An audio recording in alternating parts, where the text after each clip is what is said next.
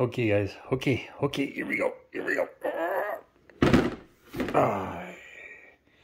That box is huge.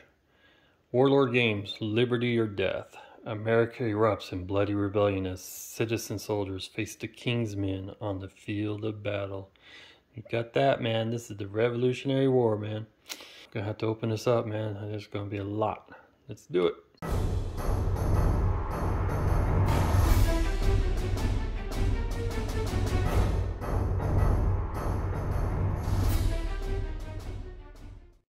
Okay, first on the back of the box, we got, black powder, liberty or death, and a little explanation of 18th century salt revolution in Europe with Louis being deposed by the mob, preceded by a rebellion in the British colonies, blah, blah, blah, all that stuff.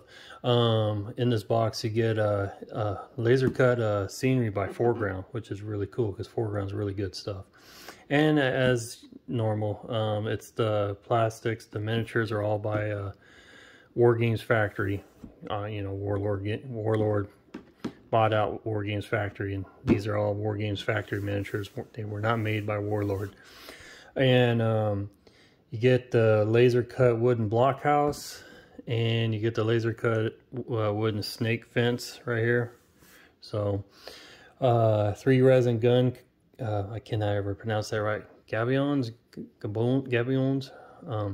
3 plastic mounted commanders, 90 plastic British infantry, 120 Continental infantry, 30 Hessians, 3 plastic field guns, 6 or 9 pounders, Molly Pitcher figure, she's right there, and 8 plastic woodland Indians, 3 casualty figures. I don't understand why they just put 3 casualty figures in there. Why not just left them out?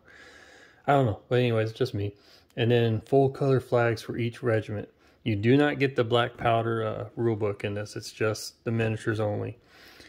So, and there is a lot in here. So, all right, let's get to the miniatures. As I was saying, there is a lot of miniatures in here. I mean, I never had a box with this many sprues in it. This is a big project here. This will take a while to do. I was thinking my goal would be around July. I was hoping to do this before July 4th, but I'll tell you now, this is not it's not possible. So, a lot. These are your resin. These are probably the how do you say it? Gabion. I don't know how you say it. But yeah, so they're all made out of resin. Very well detailed. So that's pretty cool. And sprues, yeah, it's gonna be British and British and the whatever. I'm brain fart. Sorry guys. You got your British infantry here, I believe. Yep, this is your British infantry command. There's the details on them. Very nice. They're actually very nice. Like I said before, War Games Factory minis, they're detailed, they're nice, but they're fiddly. Yeah, and more British infantry. Here, let's go ahead. I'll show you. Yeah, there you go. So you get, there's like 1, 2, 3, 4, 5, 6, 7, 8, 9, 10, 11, 12, 13, I think 14 sprues here. 13 or 14 sprues here. So that's a lot. And then here's your little pamphlet, and this was Marilla packed this for us, so thank you, Marilla. And then here's your Continental Army Infantry Regiment, how the build and what goes with what and stuff. And there, and there's all your flags. So yep, your British Infantry Regiment. They're pretty much the same. You just paint them different colors, pretty much. So, and here you go. There, I'm just doing this real brief here. And there's the flags on the back. There's your Hessian regiment with their flags. So, got that. And then your colonial militia, which, you know, I just did a video on these guys, and the woodland Indians not too long ago. And your field artillery, this is going to be new to me. So I never built the field artillery. It's just a one page. And the command, that looks pretty cool. So, and there's Molly right there.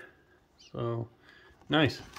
Then it talks about Warlord Games resins, kits, and all that. Just a little brochure. There's your woodland Indians. And then your colonial mission, militia. And that's about it. Here, go up to Hessian infantry. Yeah, pretty much same stuff. They all pretty much have the same poses, just maybe different hair, headdresses and all that kind of stuff. And then, golly, look at that, man. Oh. And there's your foreground blockhouse. MDF. Nice. Comes with a wagon right there.